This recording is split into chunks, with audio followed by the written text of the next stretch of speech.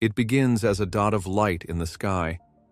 At first, harmless, a shooting star.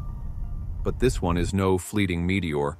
It's larger, faster, relentless. Humanity has always looked to the heavens with wonder.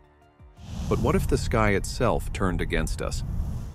Throughout Earth's history, asteroids have reshaped life on this planet.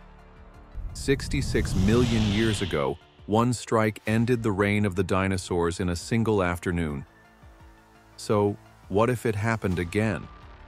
What if a giant asteroid were on a collision course with Earth, and nothing could stop it? This is Doomsday Broadcast, and today, we face the unthinkable. What if a giant asteroid strikes Earth?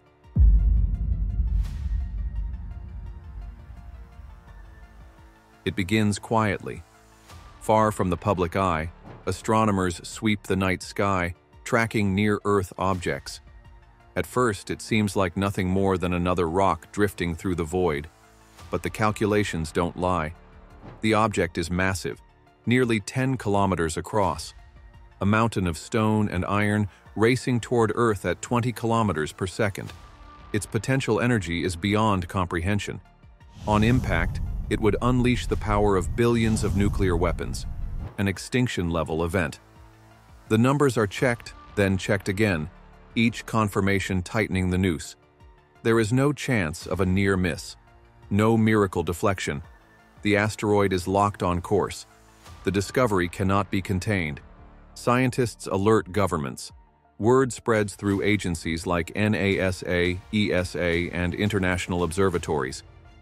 Behind closed doors, world leaders convene. Presidents and generals demand answers. Is there a weapon? A rocket? A desperate solution? The reply is always the same. No technology on Earth can stop it. No shield, no missile, no second chance. For humanity, only one fact remains. The countdown has already begun, and the only certainty is impact.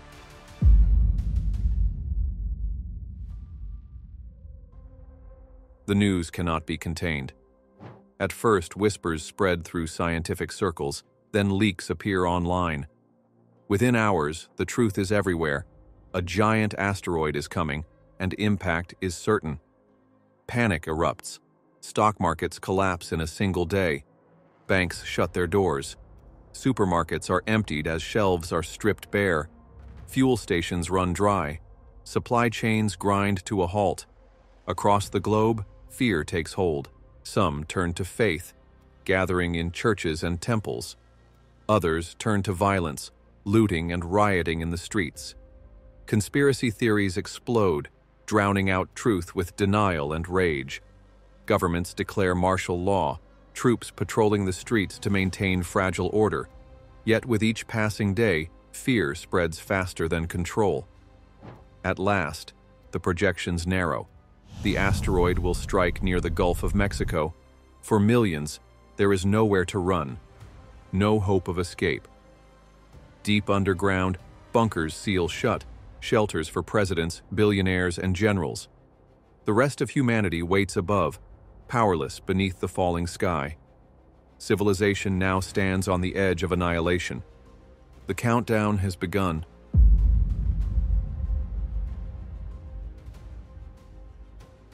Then, it happens. The asteroid tears into the atmosphere at 45,000 miles per hour. Friction turns the air into fire. The sky glows with a blazing trail as a fireball brighter than the sun streaks overhead.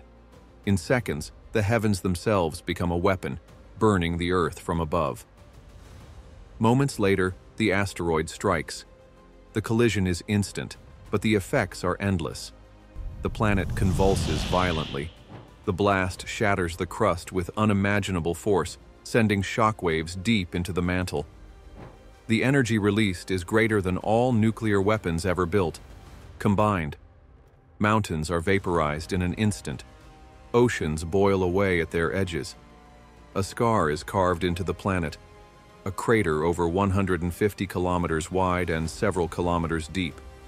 Molten rock is thrown skyward. Entire regions vanish in the first moments. The devastation doesn't stop at ground zero. Shockwaves race outward, circling the globe. Skyscrapers collapse, bridges splinter, earthquakes ripple across continents, toppling cities thousands of miles away. Entire nations feel the fury within minutes. And yet, as catastrophic as this moment is, it is only the beginning.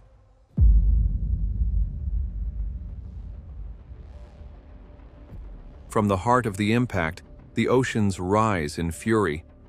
Megatsunamis, some taller than skyscrapers, erupt outward. Walls of water hundreds of meters high tear across the seas, moving with the speed of jetliners. Entire coastlines tremble before they are erased. Within hours, the oceans become weapons. Coastlines vanish beneath walls of water. New York, Miami, Rio de Janeiro, Tokyo, Sydney. Cities that took centuries to build are swallowed in moments. Entire nations disappear, their histories drowned forever. The survivors cling to rooftops, mountaintops, fragments of land that will not hold for long.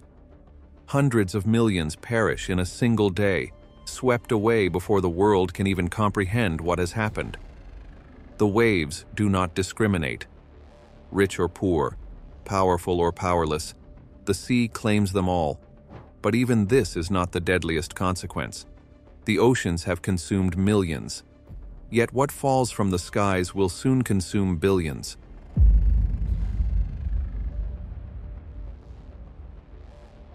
The oceans may rage, but the sky delivers the deadliest blow. From the impact site, trillions of tons of molten rock and pulverized earth are hurled upward, piercing the atmosphere, thrown into space before falling back down like a deadly rain.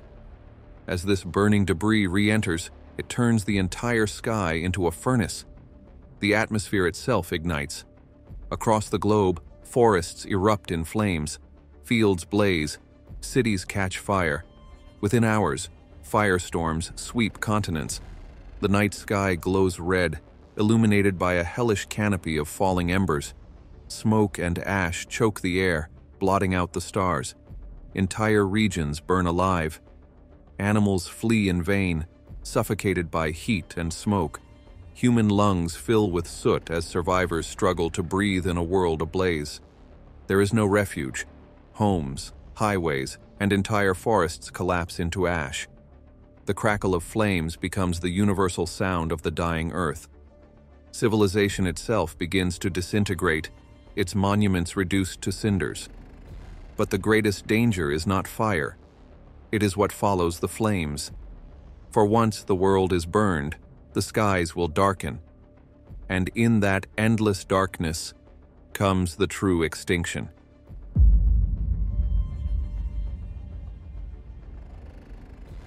When the flames fade, the world is left beneath a poisoned sky. The asteroid's impact has thrown billions of tons of ash, soot, and dust into the upper atmosphere. Slowly, this shroud of debris spreads, circling the globe, sealing Earth in a cloak of death. The sun disappears. Day turns to endless night. What little light pierces through is weak, dim, and cold. Temperatures plummet. Within weeks, the world freezes. Crops wither and die. Fields that once fed nations become barren wastelands. Harvests fail, livestock starve, oceans acidify. The chain of life snaps link by link, ecosystems collapsing under the weight of darkness. A year later, Earth is locked in an impact winter, colder than the last ice age. For humanity, the struggle is immediate and merciless. Food vanishes. Governments crumble as nations dissolve into chaos. Starvation sweeps the globe. Those who survive the flames now face famine, disease, and cold that seeps into their bones. Desperate communities turn against each other. Wars erupt over scraps of food, drops of fuel, fragments of hope. Civilization fractures, splintering into isolated pockets of survival. The world enters a new dark age. A frozen night that stretches on, not for days or months, but for years. And in that darkness, humanity teeters on the brink of extinction.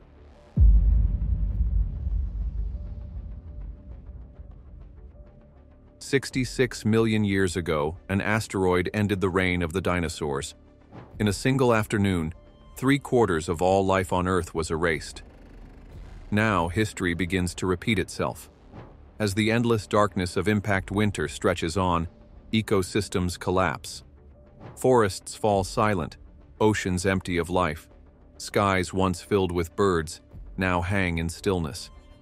The food chain unravels. Plants wither and die, grazers starve, predators vanish. Even insects, once thought indestructible, struggle to survive in the cold and dark. Humanity fights against the inevitable. Cities are abandoned, technology fades, and the memory of civilization slips away. Survivors fracture into tribes, scavenging for scraps, warring over what little remains. Books turn to ash, knowledge to whispers, progress to dust. Famine deepens, disease spreads unchecked. Each generation grows weaker, and in time, a planet emptied of its dominant species. The age of humanity ends. Centuries pass beneath a shroud of silence. Slowly, the skies begin to clear.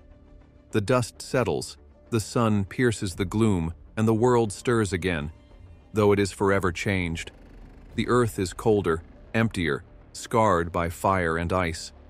Yet even in devastation, life returns. Forests creep across barren land, moss and ferns cling to stone, and the oceans carve new coastlines. The planet heals in slow motion. From the ashes, new species emerge, fragile, unfamiliar, shaped by the catastrophe that reset the clock of evolution. Humanity, however, is gone. Our cities lie in ruins, our monuments crumble, our voices silenced. Fossils remain, buried deep in stone, fragments of a civilization that once ruled the earth. Future life may uncover our bones and broken artifacts, but our stories, languages, and dreams are lost. The earth survives, but without us. The question is not if an asteroid will strike again, it is when. Today, scientists track thousands of near-Earth objects, but for every rock we see, there may be others, hidden in the darkness. Humanity's survival depends on preparation, building defenses, developing technology, watching the skies, because when the next rock comes, it may already be too late. This was Doomsday Broadcast. Subscribe to prepare for the unthinkable. And remember, the end is always closer than it seems.